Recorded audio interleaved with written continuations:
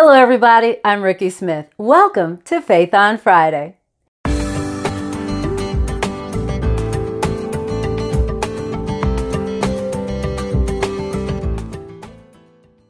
When I was growing up, I played softball. I was a shortstop, and in my mind, I was going to be the first female shortstop in Major League Baseball.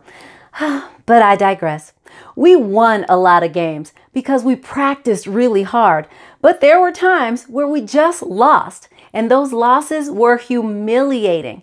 But we were never allowed to act out, throw things, or just walk off the field. No, we had to learn to be good sports. So we lined up on our side of the field, ready to go shake hands and congratulate the winners.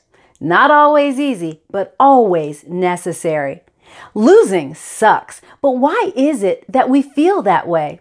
Well, we are very competitive and we value winning. We also hate the feeling of humiliation when a loss comes.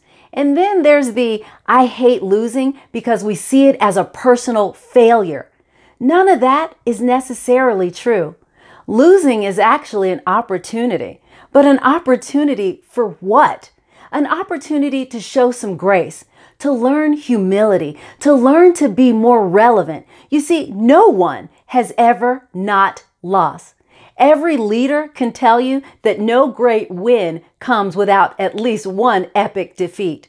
So the next time a loss comes your way, don't get mad, get better, because you're one loss away from your next big win.